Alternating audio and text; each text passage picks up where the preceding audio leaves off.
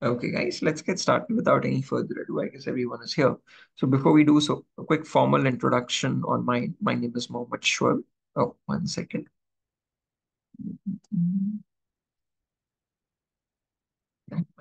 Yeah. So as I was saying, my name is Mohammed Shoaib. I'm a cybersecurity trainer, certified from the same organization called EC Council, one of the leading organizations for trainings and certifications in the domain of cybersecurity, based in United States. And again, this is again when you get into cybersecurity, a lot of organizations try to figure out which company you have learned cybersecurity from.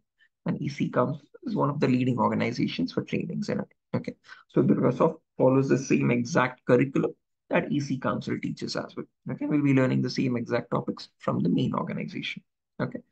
Now, when you talk about hacking or ethical hacking, a lot of students have a misconception that they are one and the same term. Okay. But we all know hacking is something which is very criminal or very, I would say, a wrong job, a criminalistic or an offensive job. Okay. Then why do we have a course called ethical hacking? And how is this getting ethical in the first place? Okay. So let's start the demo with the definitions of each of these terms. What is hacking and what is ethical hacking? Okay. So when you talk about hacking, guys, this is the procedure of trying to gain access to information systems. Now, what I mean by that phrase, gaining access to information systems, is if I were a hacker, and let's say if I hacked into your network, it basically means I have complete remote connection of your network. So whatever devices you might have in your network, your phones, your routers, your your smart TVs or your laptops or databases or whatever it be, I have complete remote connection to those devices. And I can access the data on them. I can steal your data or destroy your data. And all of this is done without your permission and without your knowledge. So that is what hacking is. Procedure of trying to gain access to information systems without the permission and knowledge of the organization owning those systems. And why do hackers perform this? Sometimes for their own benefit or sometimes just for fun. Okay, so once they've gotten access to your data, they can steal, once they've stolen your data, they can sell it to other people or they can destroy it on your system. Okay, and again, utilize or leak that information to other organizations as well. Okay, so that is what hacking is about. If hacking is such a criminal activity, if it is such a malicious activity, why do we have a course called ethical hacking? And how is this getting ethical or legal in the first place? To define ethical hacking, on the other hand, this is the procedure of trying to find vulnerabilities. So this term called vulnerability is something that will keep coming across a lot of times in the upcoming days as well. To define it, a vulnerability is a loophole, it's a flaw, it's a weakness in the system. So, your job in ethical hacking is to find these weaknesses, these loopholes in the information systems. And this is done with the consent and with the knowledge of the organization. So, you work hand in hand with the organization, following all the policies or the rules that the organization sets without crossing any lines or without crossing any boundaries. Okay. And you try to find the loopholes. Once the loopholes are found in the systems, you report it back to the company so that they can patch it up. Because these are the same loopholes which the hackers take advantage of to get access to your data. So your job in ethical hacking is to find the loopholes first and remediate them. Remediate in the sense, patch them up. Okay.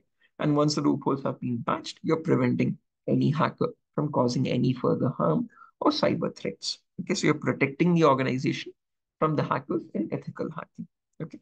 Is that clear? Everyone, any questions, any doubts up to this point? Vishwamitra, Faisal, Pavani, Palak, Yes, Rashmi, it's clear. Harshad, right? It's Again, clear, if sir. you want to make a note also, you can, guys. If not, I can progress. Again, I can go to the next slide. Do let me know. Is anyone taking a note or something? Okay, I'll just wait for a minute if you're making a note, and I'll progress to the next slide. So hacking is, as mentioned earlier, basically trying to get access to the remote systems without the permission or the consent of the organization. Ethical hacking is finding the loopholes which the hackers are utilizing to get that connection and patching up those loopholes or removing those loopholes. Okay. So, oh yeah, sure. Take a note. No problem. No rush. Harshit, you can take a note.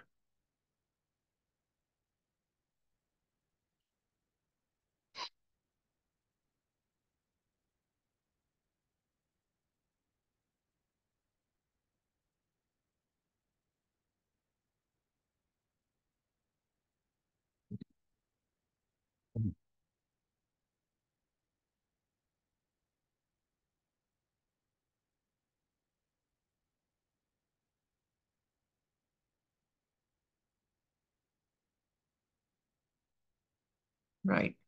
So now let's progress further. So depending on these two definitions, guys, of hacking and ethical hacking, we can categorize the types of hackers as well. And there are three main categories. There's someone known as a white hat hacker, there's someone known as a gray hat hacker, and then there's someone known as a black hat hacker. Now, when you talk about black hat hackers first, these are people who perform hacking for their own benefit, okay, or even just for fun without asking for consent. Okay, so basically, these people can also commonly be called as cyber criminals, people who perform cyber threats on organizations, steal their data, or destroy their data. Now, these are the bad guys on the internet. To protect against these bad guys, we have someone called as white hat hackers. Okay, white hat hackers are people who abide by the laws and policies of the organization and they work hand in hand with the organization to secure it. Okay, and prevent these cyber threat attacks. And they're also commonly known as white hat hackers or ethical hackers. And in between, there's a third category called gray hat hackers. Now, these people have both the qualities of a black hat hacker as well as a white hat hacker. So, like a black hat hacker, they don't ask for permission first, but once they do find a vulnerability, they report it back to the company. But they definitely will not be doing it for free. There's a minor catch here. They would do it in return for a bounty. A bounty is like a financial reward they expect in return to report the vulnerability to the company. Okay, so they are working for the company, but for definitely a small amount of price. Okay, so they would report the vulnerabilities back to the organization in return for a bounty, in return for a financial reward. So therefore, they're working both offensively like a black hat hacker and defensively like a white hat hacker at various stages. Hence the name gray hat hacker, a mixture of the qualities of both categories. These are also commonly known as freelance hackers or bug bounty hunters.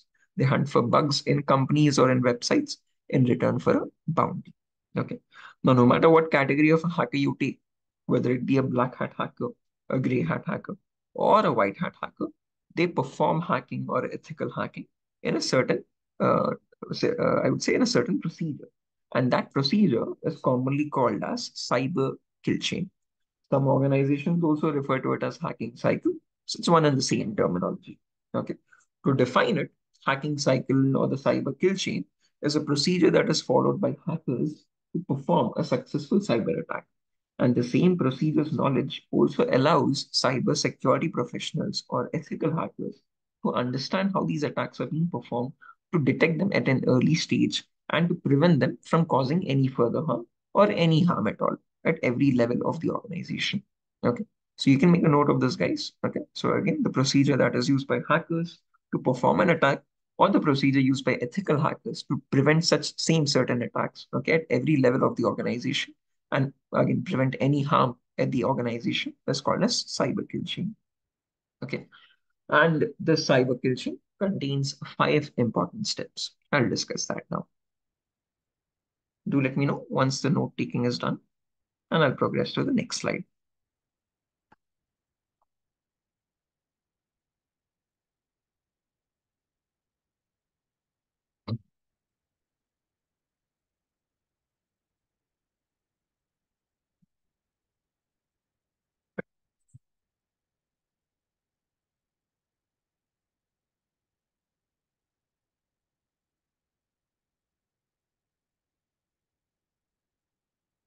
Perfect.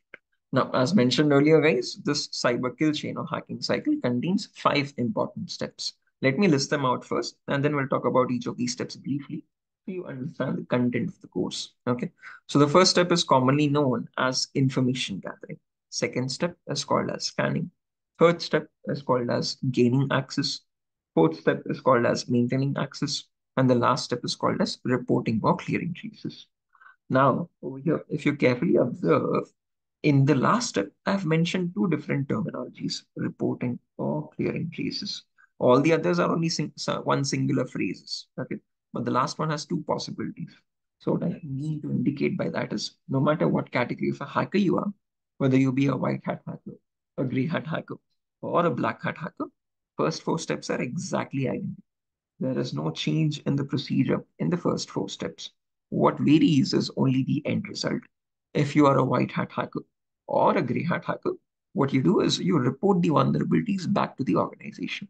So you generate a report elaborate all the loopholes or the vulnerabilities in the organization, and provide solutions as well. On the other hand, if you're a black hat hacker, you don't report anything. What you try to do is you try to remove the evidences. Okay, you try to stay anonymous. You try to delete all the logs of the operations you've performed, and that, in simple terms, is called as clearing traces. Okay, and that is what differs in the last step, whether you're a hacker or an ethical hacker. Okay, let's briefly talk about each of these steps one by one now. Okay. So the first step is called as information gathering. Some companies also refer to it as the reconnaissance or footprinting. And main objective of this phase is the hacker or the ethical hacker tries to gather as much information or data as possible about the target organization. And this information is obtained passively. What I mean by passively is you do not contact the organization in any way. You don't let the organization know that you're retrieving information about them and get this information from third party sources, especially from certain websites on the internet. So there's certain gold mines of information on the internet, some certain websites from where you can get all the data required. Okay, and those are called as reconnaissance websites. We'll talk about them practically in our upcoming sessions. Okay, but this phase involves the hacker or the ethical hacker getting information about the organization from third-party sources, from the other websites on the internet. But the main question that arises here is what kind of information are we looking for? And that information is as follows. So when you're trying to perform a hacking activity or an ethical hacking, ethical hacking penetration test on an organization, you need all these pieces of information for that. IP addresses of the organization, network block in the sense, the group of IPs belonging to that organization, or the whose records, who's hosting the website for them, DNS server records, domains of the organization, subdomains of the organization, operating system information, what OS are they running it on? Are they running Windows servers? Are they running Linux servers? Employee details, contact numbers of the employees, email addresses of the employees, okay? And usernames and passwords. If any of the usernames and passwords were leaked online in earlier data breaches, you need to get that information as well. So believe it or not, all of this information is readily available on the internet. The only thing is you need to know where you can obtain it from. Okay. So again, I'll show you a small practical as well. So let's say if I wanted to get the DNS records for any organization. Now, basically, DNS records are in the sense every organization contains a DNS server. Okay. And that server maintains information on what websites belong to the organization. And for those websites, what are the exact IP addresses, the identity for the servers of those web servers. Okay. For those websites. So again, that information is stored in something called DNS records. And if I wanted the DNS records for any company, I can just go to my browser. And in my browser here, I can simply search for DNS dumpster, a very popular website, I would say, in the cybersecurity circle, provides you the DNS records for any organization. So if I take the example of, let's say, netflix.com, I can just search here, netflix.com. And now this starts showing me the complete DNS records of Netflix. Firstly, where the Netflix server is located, in which country or in which part of the world are the servers located in. How many DNS servers does Netflix have? So right now, Netflix has one primary DNS server and three secondary DNS servers. And these are the exact IP addresses of the servers. These IPs are very crucial for a hacker or an ethical hacker to perform the upcoming stages of attacks. On these IPs itself, you perform the attacks. So these are the four DNS servers. And in these servers, you have all these other records. So MX records indicates mail server records. So how many mail servers does Netflix have? Netflix right now is working on 5 mail servers. So these are the servers through which all the mails, again, emails, notifications, or whatever it be, are passed through. Okay. So these are the 5 mail servers of Netflix. Scroll down much further. These are the host records giving information on the main web server and all the other servers belonging to Netflix as well, the other subdomains. Okay.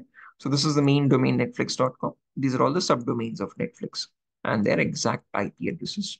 So these are very crucial for a hacker or an ethical hacker because on these IPs itself, he performs the upcoming attacks. Okay. So again, all of this information for Netflix is provided over here in this one single website. So this is about the DNS records, guys. Similarly, for other pieces of information, we have other websites. We'll cover those in the upcoming sessions. Okay. Any questions, any doubts up to this point? Anyone? Vishwamitra, Harshad, Faisal. Good luck. Rashmi.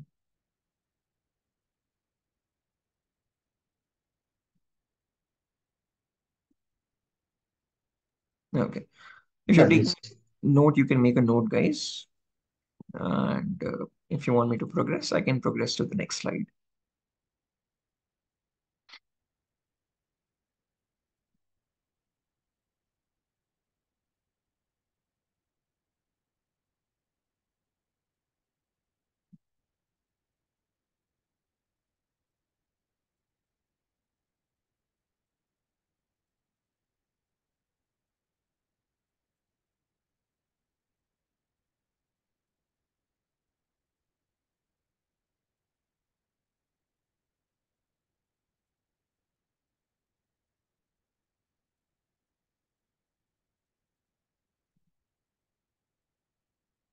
Okay. Shall I progress, guys, to the next slide? I hope everyone's taken a note. Again, just to let you know, all of these sessions are being recorded, guys. So again, you will be getting these recordings on your email directly. But since these are demos, they might be uploaded on YouTube itself. The first two, three classes will be on YouTube, and after that, from the registered sessions, all the other recordings will be sent directly to your email. Okay. If the information is so crucial, then why is it made available online?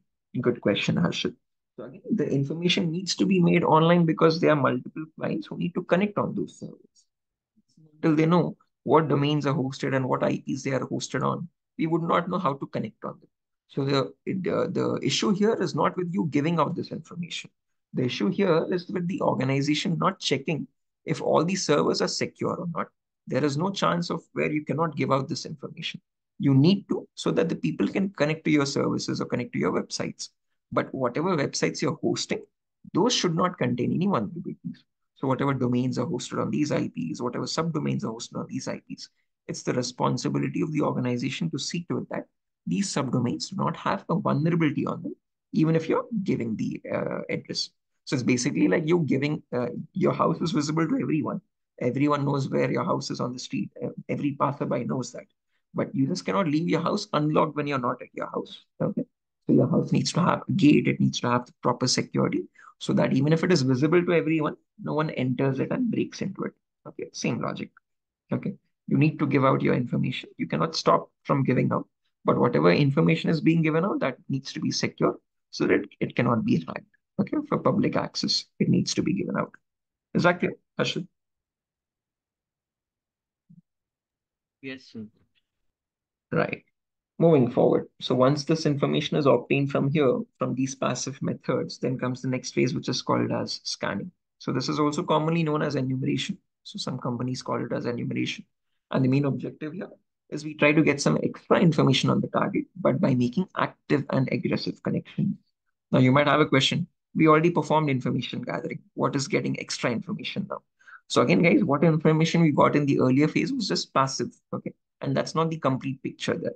Some information can only be obtained by making active connections. Active in the sense, so whatever IPs you have obtained here in the earlier phase, you now try to use some tools and send some packets on these IPs. And from that, you get some extra data. Okay. And depending on what data you're getting, you can divide scanning in three parts. There's something called as network scanning, port scanning, and vulnerability scanning. But the important point to note here is you make active and aggressive connections. So you make direct contact with the servers of the organization and get information from them.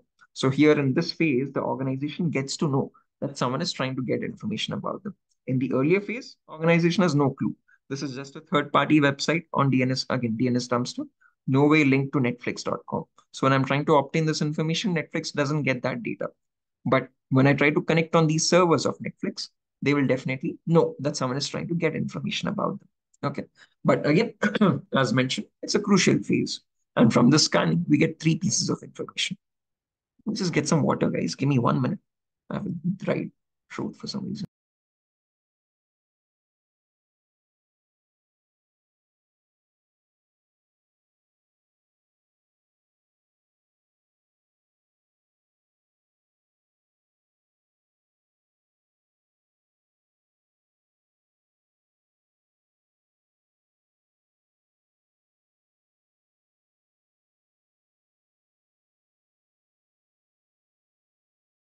Yeah, I'm back. Sorry about that.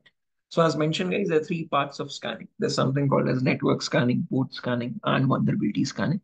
In network scanning, we try to figure out in the local organization. So if there's an organization for Netflix or headquarters, let's say, in that organization, what all devices are connected? So in their network, what devices exist?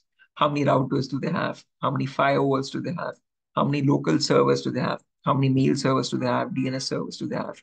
How many web servers or DHCP servers? How many security devices do they have?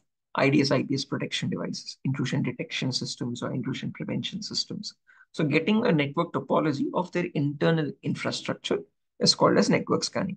Getting to know what all active devices are there in their local network. Once you know what devices are available, on those devices, you perform something called port scanning. So, every device has something called logical ports, and on those ports, multiple applications or services run. So your job in port scanning is to figure out what ports are open. And on those ports, what services or what applications are running.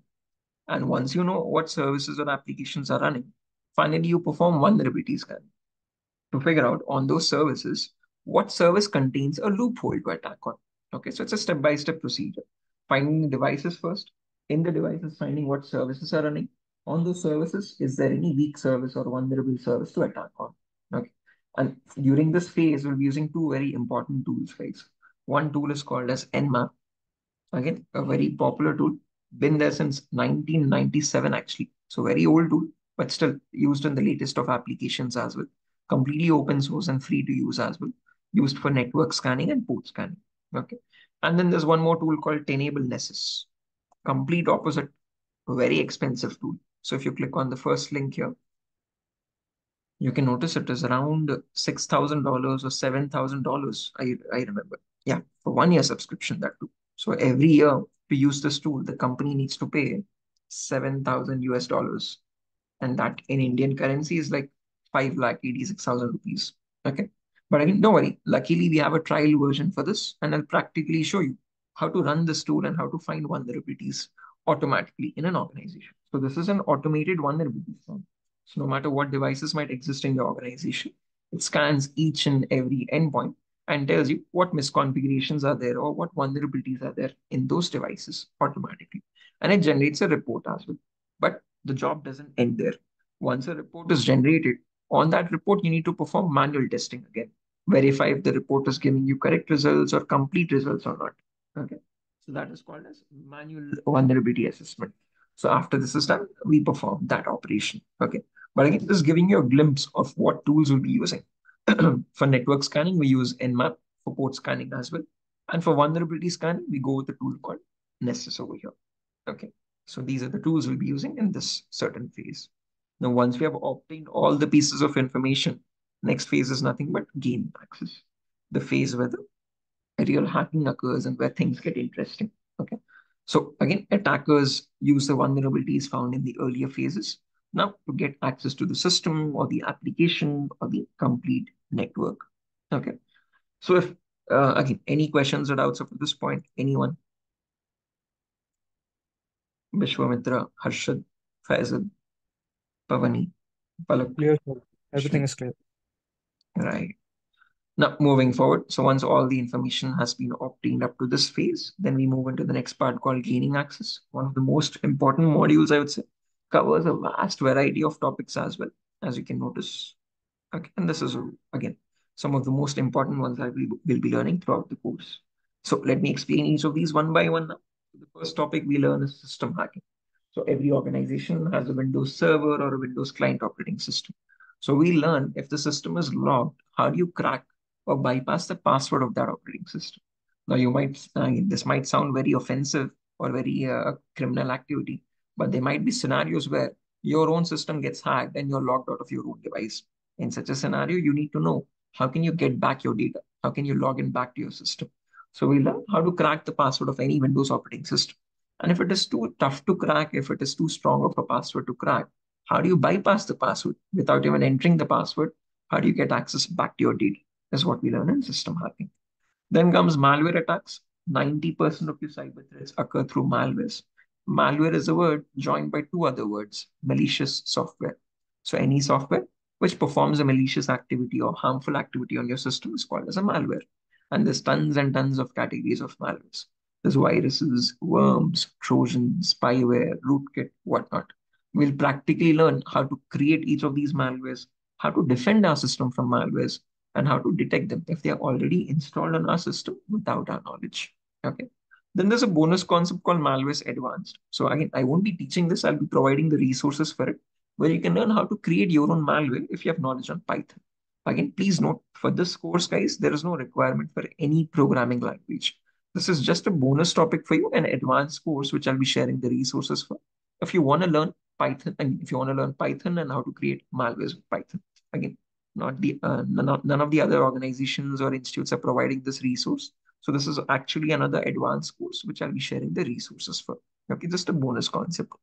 Then comes network penetration testing, where we learn the commonly known attacks on networks. So there's attacks like sniffing attack, man in the middle attack, denial of service attack, hacking Wi-Fi routers, cracking the password of Wi-Fi routers. All these attacks belong to network attacks. So we'll be learning these practically. So to again give you a brief glimpse on what they are, sniffing or man in the middle is where if you're in a network and if you're the hacker, you can actually capture the data of other users in the network. So let's say if I'm connected to your home Wi-Fi, if I'm one of the users in your own home Wi-Fi network, I can actually see what data is traveling from each of your devices in the network. Okay. And if possible, I can also capture your data. That is called as MITM. Your usernames and passwords can be captured by me. I can read your credentials. So that is MITM. Denial of service attack is where hackers can send huge amounts of traffic to a server and shut down that server. So if there's Flipkart.com or Amazon.com, I can now create artificial traffic. I can send such huge amounts of traffic to the server that it can crash. Okay, that is called as a denial of service attack. Okay. And then hacking wireless networks, again, you can figure it out from the name itself. We learn how to crack the Wi-Fi passwords of routers. Okay. Then comes social engineering attacks, where we learn how do hackers perform phishing activities. Phishing in the sense they create fake websites. So if you have a bank login page, a social media login page, they'll create an exact replica of that website and they send that to the victims and they try to fool the victims into getting out the credentials from them. And if the user believes that page and if he enters the credentials, they go directly to the attacker. So we learn how do hackers perform those fake activities or fake phishing attacks. And we'll also learn how to distinguish. So if you have a page and if you want to figure out if this is secure or not, we'll learn that as well. How do you distinguish between a genuine page and a fake page? What are the key factors to look for to distinguish between a phishing page and a genuine website? Okay. Then comes hacking web servers. Now, every organization has web servers, okay, on which websites are hosted. So we learn what are the misconfigurations that could possibly exist on a web server. How do you attack a web server from the backend? Okay. Now, not only from the backend, we need to learn front-end testing as well. So on a web server, you have websites or web applications, and we learn vulnerabilities on those as well in the topic web application pen testing. So there's a few commonly known vulnerabilities like SQL injection, cross-site scripting, broken authentication, file upload vulnerability, etc., etc. So we'll practically learn how do you find these vulnerabilities in websites and utilize them to get access to crucial or credential information from websites as well. SQL injection is where you can inject malicious SQL queries and get access to the database or get admin access without the password also. Cross-site scripting is where you can inject some JavaScript code into a web page and perform unwanted actions. Okay. Again, defacing the website, shutting down the website completely. All that is possible with cross-site scripting. Broken authentication is where websites have cookies. I'll explain that later on what cookies are. But using those cookies, you can log into other session, other people's accounts and perform their activities. Okay. File upload vulnerabilities where you can upload malicious files to a server and get complete remote connection to the server, complete remote admin access to the server. So again, all of these are website attacks, guys. We'll discuss these in the upcoming sessions practically. Okay. If I had to show you a simple demo for this, basically, so let's say if I wanted to get, again, let me show you a simple SQL injection practical. So I'll just search for some login pages here. Login.php. Public school, central board, all-time cargo, central council. Okay, so let's assume I've got some pages here, guys. So you can see this is some pssamana.org.in public college samana. I'm not sure if this is vulnerable or not, but now what I'll do is I'll inject a malicious SQL query here. Now, don't worry what this means. I'll explain that later on. Okay, but I'm just trying to inject a malicious SQL query over here. So again, it did not work here. So this page might be secure. Okay, or I can just try some advanced payloads as well. But now I don't have the time to do so. Let me go to other websites. So there's one more here, cbhedelhi.com. Not sure what that website is. Control C, Control V. Oh, this is Central Board for Higher Education, Delhi. Okay, so this is the Education Board for India, frankly speaking. But over here, if I go to this login page, so there's a login page here. Let me try it out here. Hash. And again, this is a malicious SQL query, guys. So SQL injection in the sense, hackers try to inject malicious SQL queries. And if the page is accepting it, you can notice I've got admin access here. I'm now logged into the page as the admin account in the Central Board of Higher Education in India. This page is vulnerable to this attack. Okay. And if I click on 12th results, if I click on browse, oh, let me click on show data, select class, let's say 12th class, let's say April session, and let's say last year, 2023, show results. And you can see I've got the data for all the students here. Rekha Kumari, daughter of Nahar Singh, mother Sunari Devi, district Agra. How much did she score? Oh, I think she failed. My bad. Bhagat Singh, son of so and so person, got 486 marks. So this is the data of all the students from Central Board. And again, if you notice, I have actual admin access here. Okay. I did not know the username or the password for the admin, but I just entered a malicious SQL query and I got remote connection here. So that is how dangerous these SQL injection attacks or web application attacks are.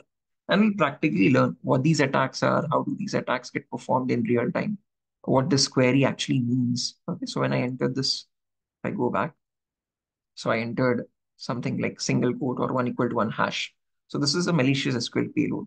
So I'll practically teach you what this payload means, how is this working, what is the logic behind this payload, and how this is giving you admin access and all that. We'll talk about that practically in the upcoming sessions.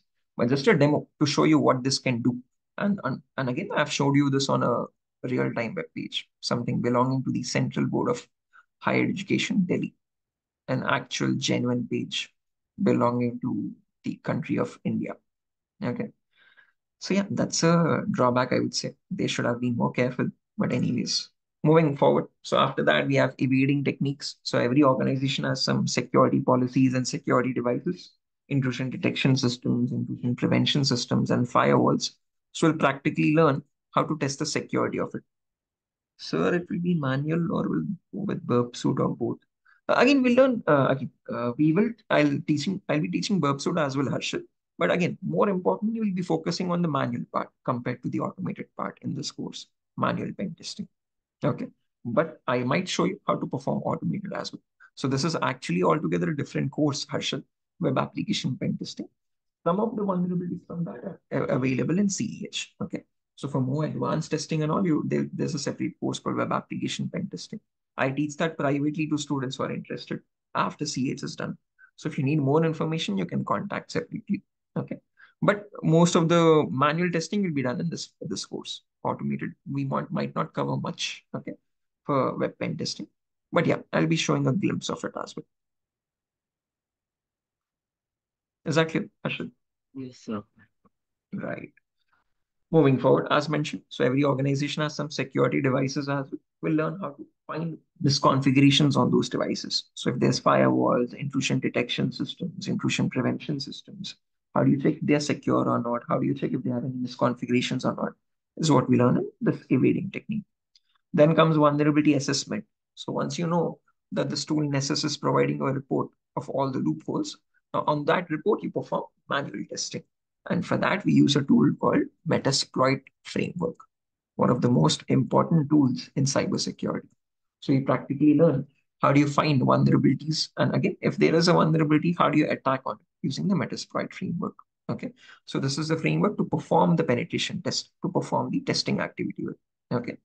Finally comes hacking mobile phones, where we learn if there is an Android phone, how do you send Trojans to an Android phone and get remote connections to Android phones as well without the user knowledge. Okay. So if you carefully observe here, we're covering the security of every single endpoint. We talk about system security, we talk about network security, we talk about wireless security, we talk about web server security. We talk about web application security. We talk about firewall security, and as small as a mobile phone as well. So from as small as a mobile phone to as big as a web server or a database, we cover how to check the security on each of these devices. And that's the main objective of this course, finding vulnerabilities in each and every endpoint in an organization. Okay. So once all the vulnerabilities have been found, then comes the last two phases, maintaining access and reporting or clearing cases. So maintaining access is where once you've gotten a remote connection to a system, so let's say if I've hacked your phone or your personal computer or whatever it is, I need to maintain my connection with that device now, which means even if you restart your system or shut it down and start it after a very long time also, I should still be connected to you. So that is called as maintaining access. So hackers try to retain the ownership of the target. Okay. And with that, they can also perform other operations as well. So from your system, I can attack other systems in your network.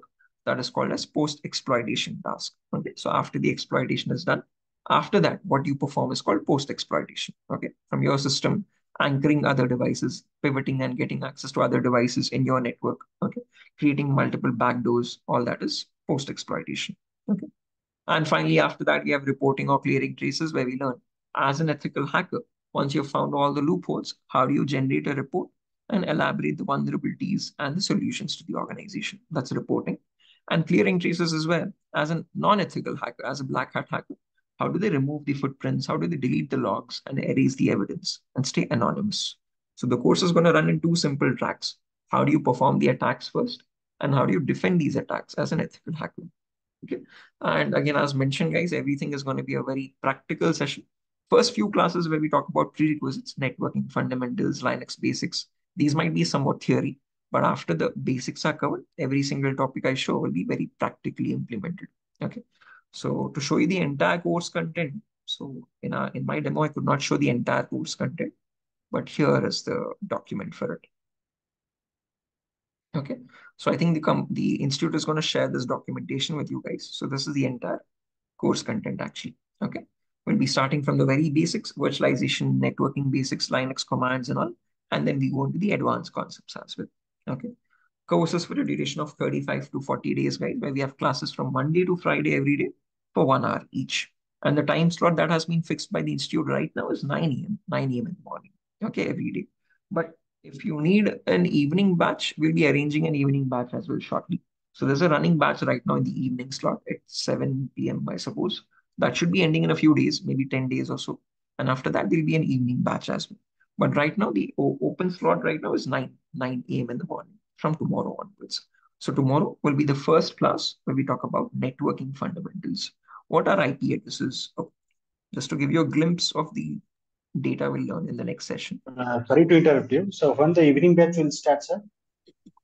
There's a running batch right now at 7 p.m., guys. So it should be starting by, I would say, 10 more days. So 1, 2, 3, 4, 5, 6, 7, 8, 9. So probably by 5th, I would say. Okay, because we'll be done with that by 2nd. So we'll hold a demo on 4th. And then from 5th onwards, we'll have a 7 p.m. batch. Okay. Right now, the ongoing empty slot is at 9 a.m. in the morning. So there's a new 9 a.m. batch running from tomorrow. So that's the slot from tomorrow. From 5th again, 2 weeks after, we'll have an evening 7 p.m. batch as well. Okay. But yeah, the institute will confirm the dates to you guys. On a rough estimate, I'm saying 5th of next month. Okay. Is that clear? Right. Okay. Moving back, as mentioned, guys. So these are all the topics we'll be covering in the upcoming days. And in tomorrow's session, we're going to talk about networking fundamentals. Okay. What are IP addresses? Okay. What is the range of IP? How do you convert any binary number to a decimal number? Okay. What is the first IP? What is the last IP? What is the range of IP? What are the categories of IPs? Classes, public IPs, private IPs. Okay. Categories. What is a DHCP server? What is a DNS server? We'll talk about all these in the upcoming sessions. Okay. So from Monday to Thursday or Friday also we'll be having demos itself, guys. So these networking sessions will be taken as demo classes as well. So you can join those sessions for free. Okay, so you don't need to make any payments for the first few classes. After that, if you're interested to continue the course, you can register with the institute directly. Okay, so these are the topics we'll be learning in the upcoming sessions, in the next 1 or 2 sessions. Okay, So yeah, again, as mentioned, every single class will be recorded. You will be getting these sessions as recordings as well. First few will be uploaded on YouTube itself, but after that, once the registrations are complete, you'll be getting it directly on your email. You'll be getting these presentation slides, you'll be getting the documentation, you'll be getting the recordings, you'll be getting the bonus content all on your emails directly. Okay. And anything else that I'm missing out on? Mm, 35 days course, 1 hour every day, and yeah, Monday to Friday, 1 hour class. That's that. Nothing further for our session today, guys. If you have any questions, we can have a small Q&A session now for any queries or doubts.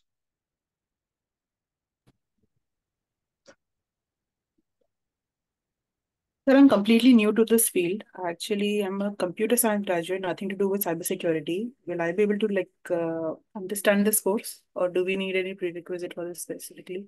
Not at all required. Hafiza, right? Was asking the question. Yeah, Malika. Yeah, yeah. Again, as I mentioned this in the beginning of the class as well. No requirement for any prerequisite at all because all the prerequisites are included in the course itself. So what you require is some knowledge on networking and Linux commands. But since people might be joining from other backgrounds, non-technical backgrounds as well, we have made design the course in as simple format as possible. So all the prerequisites are already included. So you have to worry about nothing else. Okay. Oh, I think she exit the session. But okay. No, again, just to answer, guys, as mentioned, no prerequisites required at all. Okay. So all the prerequisites are included in the course. Okay. Networking fundamentals, Linux commands. How do you set up the environment? Okay. How do you, again, how do you have a practical lab setup? We'll learn every single thing in the course itself. So we'll have a practical lab setup. I'll show you how to install the lab as well. There's a separate class for that. And in that lab, we'll install all the important softwares required for the course. Okay. So everything is included in the course itself. Any other questions, guys?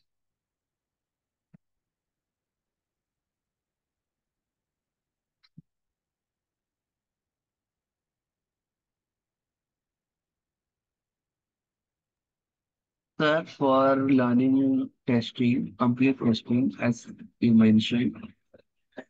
Oh yeah, Harshal. So yeah, web pen testing. So my expertise is in website pen testing, Harshal. So again, after CH is done, if students are interested in going advanced level in cybersecurity, I teach web pen testing. So again, for that information also, you can contact me on my personal number, 9849984778. That's my number. Okay, I've shared it in the chat, guys. If you have any personal questions to ask regarding the course as well, you can contact on that number. That's my WhatsApp number. Okay. So again, but I would recommend to take up that course only after CEH is done because that's an advanced course. We will not be covering any basic important information, fundamental information. So for advanced courses, that is not taught by DurgaSoft. I teach that privately. So what Yes, about certification? Again, if you're planning on writing certification, Rashmi, after this course is done, you can apply for the same. So again, that is provided by EC Council as mentioned. So if you go to your browser, search for EC Council, click on the first link. The course we are learning is Certified Ethical Hacking, the first course if you notice here. Okay. So you will be getting a course completion certificate from the institute. But if you plan on writing, this is the certification exam you can write. Okay. But again, quite a costly certification. So the last I checked, this was around $500 or so for just the exam. Okay. But 40,000. sorry.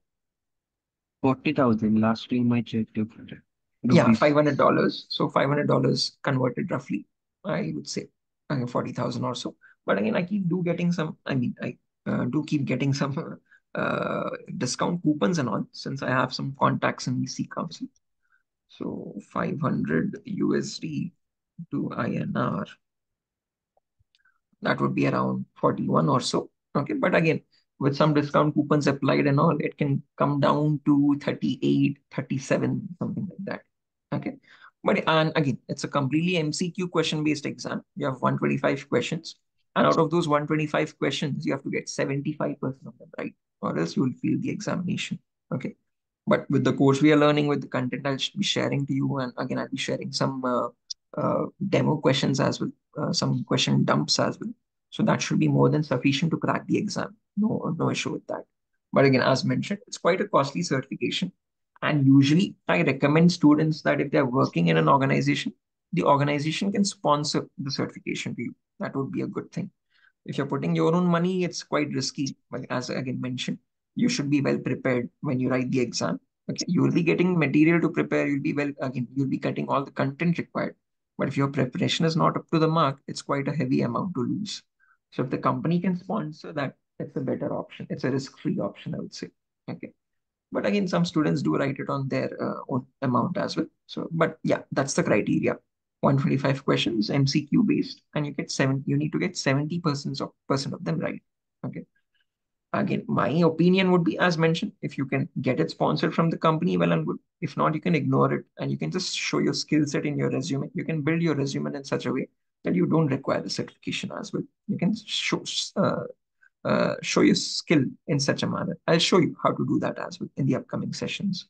How do you prepare your resume in such a way that you can show that you're practically skilled in this domain, okay, without the necessity of a certification. Okay. Exactly. Ranjan Naik. Uh, the certification we will get from DurgaSoft will be written CES certified, na? As similar to that of EC Council provides. And you will be getting, yeah, CEH certified ethical hacking course completion. It will not be from EC Council accredited because again, you need to write the certification exam for that. But you will have a course completion certificate on the course certified ethical hacking itself. Harshad. Yes, sir. Right. Any other questions, guys? Harshad, Vishwamitra. Vishwamitra, I hope I could answer your question on how this might be important to you for your organization. Yes, yes. Right. No, that advanced version, whatever you are giving, but I think. Oh, yeah, that is for web pen testing, Vishwa. So if you're planning on doing that, you can contact separately. But again, as mentioned, the prerequisite for that course is the first one, certified ethical hacking.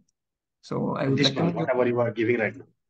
yeah, the one we have taken right now, the demo for. Okay, Okay, so that okay. is an But important. what is the course fee for that, whatever you are giving the person actually?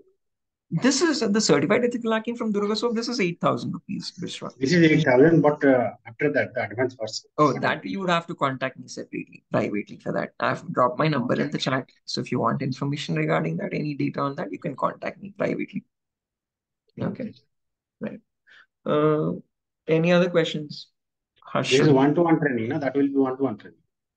Again, that is also on a format of a batch itself, Vishwa. I'll be teaching for all the students who join. Okay. So I'll form a batch with the interested students. I'll start the batch over the weekends. All right. Any other questions? Rashmi, Pulak, Faisal, Malika, Harshad, Vishwamitra.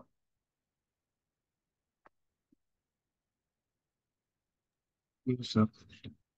Okay. Assuming no questions, guys, we can end the session over here.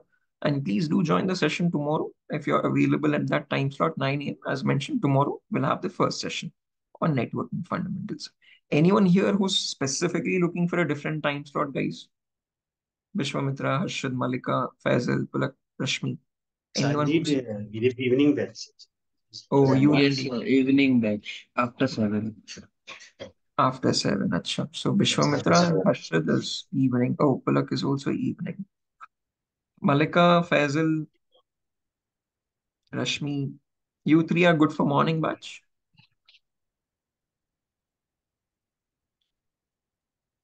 So Acha. both are fine. Sir.